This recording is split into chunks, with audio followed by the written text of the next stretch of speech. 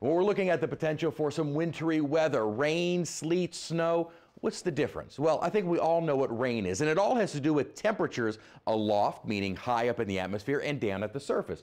In terms of rain, you're getting warm air where that moisture falls through a very warm column, and warm means just above freezing. It doesn't have to be very warm to us, but above freezing. So rain falls as a liquid, never refreezes, and you get rain at the surface. Freezing rain is when you have warm air aloft, and just at the surface you have sub-freezing temperatures. So you actually get liquid rain falling, and on contact with the surface, it freezes.